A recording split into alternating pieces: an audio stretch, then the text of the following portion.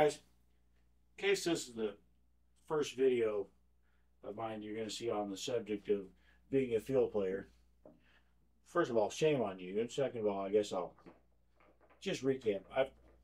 I do try to be a field player, and I have since the mid 80s. Sometimes better than others. Sometimes succeed at being a field player really well. Sometimes I don't. I end up falling back on, more like mechanical fundamentals and stuff like that.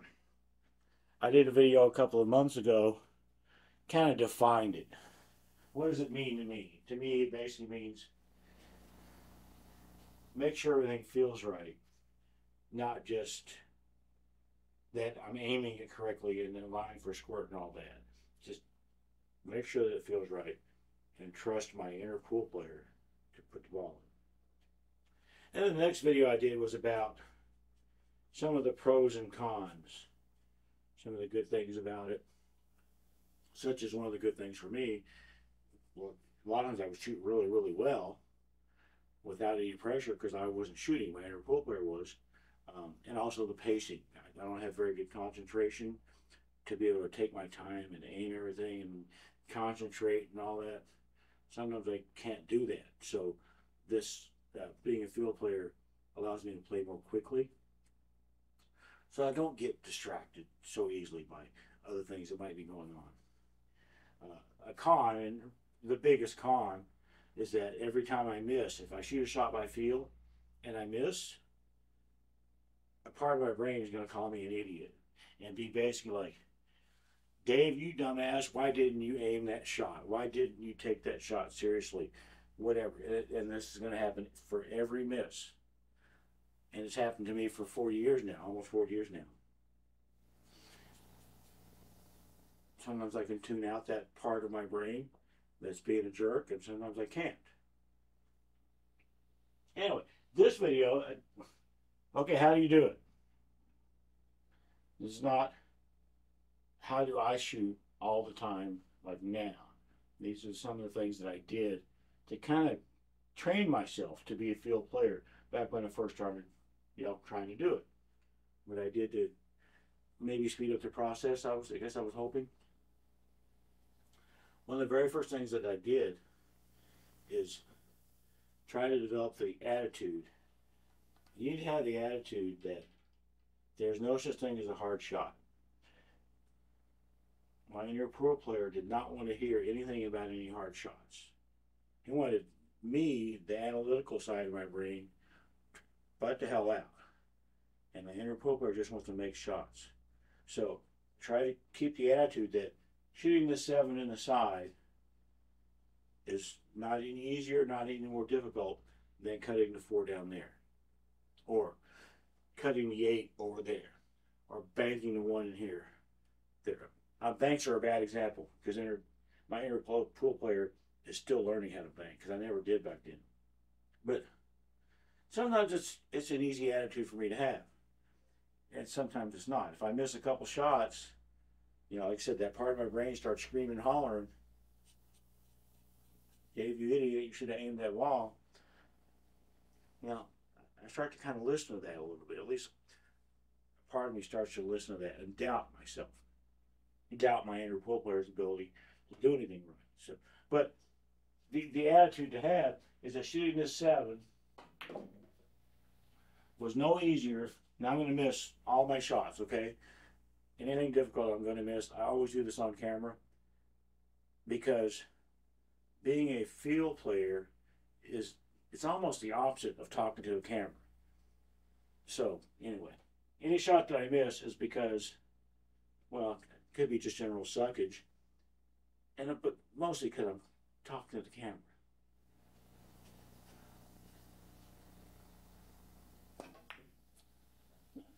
I'm close enough I thought I should. So maintaining that attitude, working on that attitude. You have to have that to be a field player.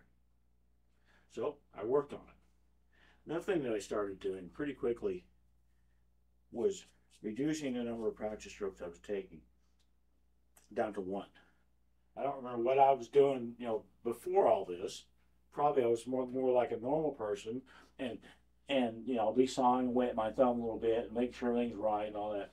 It was a long time ago. I don't really remember. But reduced it to one.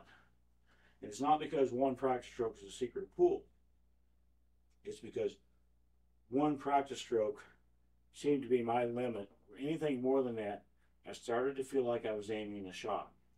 And as soon as I started to feel like I was aiming a shot, my inner pool player started feeling like I didn't need him anymore. And he could just go off to the bar or whatever. So, and when I say one, what I'm talking about for one is there and then put it in. Remember I talked a little while ago about talking to the camera? That's going to happen. But I should have made that. That was straight in. Like that. So, one practice stroke. Now, watch me shoot now. You might see me take more than one. You're never going to see me take 115 or anything like that. But you may see me take 2 or 3.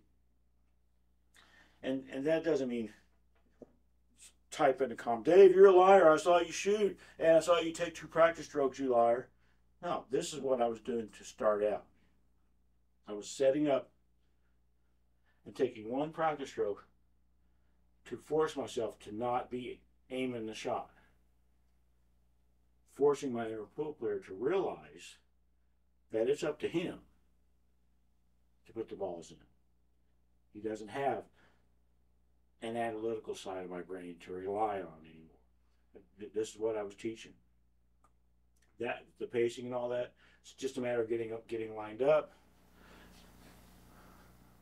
1, put the shot in. The other thing would have been, I would tend to shoot shots more authoritatively than was necessary a lot of times. I still think I do that more than maybe your average pool player. I may shoot shots harder than your average pool player.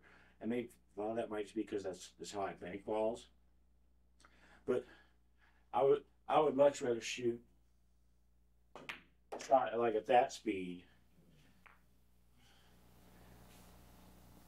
than shoot a shot like at that speed. What there's going to be a whole lot of difference, but there was. In my arm, I could feel there was quite a bit of difference. The other thing that I have talked about on several different videos, because it does a couple of different things, is looking at the cue ball, focusing on the cue ball. I've talked about this in the past, mostly in the context of it helps my concentration. If my opponent misses and I'm walking up to the table and I'm looking at the cue ball, I'm not being distracted by anything else. I'm not as likely to be distracted by anything else. Again, you see me in person or something, and don't be typing, Dave, I saw you look at that pretty girl. This is what I was doing when I was starting out with this. Some nights I do look at the cue ball almost all the time. Those typically seem to be times when I don't feel like I'm concentrating otherwise. I am getting too easily distracted by pretty girls and loud restaurants and loud music and all that. But back then, all the time, I would never take my eyes off this cue ball except just glance at the outside ball, glance at the pocket, stuff like that. So I walk up the table, I'm just drilling a hole with my eyes through the cue ball. And I can get into my alignment at this point. I can see the 9 in my peripheral vision. I can see the pocket in my peripheral vision as I'm doing this. Say, if I'm going to shoot the 9. I get shaped for the 11, in theory, right? I take more than 1 practice stroke there. I'm watching the cue ball. Even though it's still moving, I'm watching it. I get in line there. It helps the concentration. The other thing it helps, the inner pool player, because there's no thinking or calculation or stuff ideally happening, just needs all the information that he can get, or she, if your inner pool player is a woman, all the information possible, such as where's the object ball, you get that from your peripheral vision. Where's the pocket, you get that from your peripheral vision. The other thing is the distance. So as I'm walking up from my stool to a shot, I'm looking at the cue ball. And as I get into the shot line, I'm not necessarily setting a specific distance. It's probably pretty consistent, but my inner pool player knows the distance between my hips, my body, and this cue ball. If I'm in some kind of a stretched out situation, that distance is going to be different. I'm trying to get myself over, but I'm so look at the cue ball, come over. My inner pool player knows this distance. Don't have to get out a tape measure and measure it and all that. He knows the distance.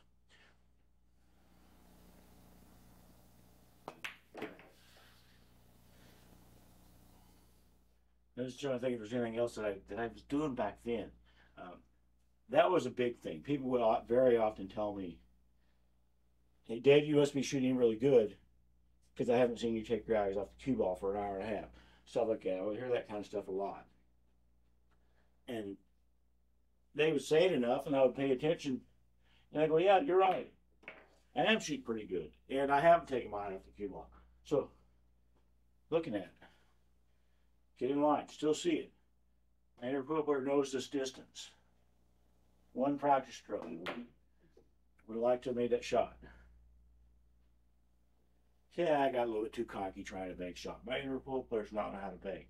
Now, looking at the cue ball, as it comes up, really good hit on the through. Did you see that? Does not mean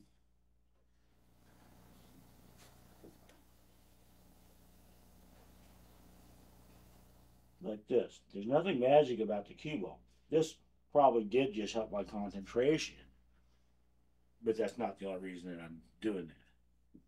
It's about getting this distance, being able to see the object ball, being able to see the pocket, being able to see the shot line.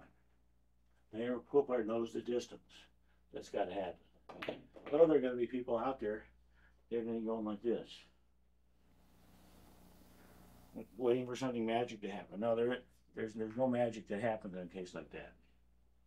If both balls are moving, I'm bad at examples.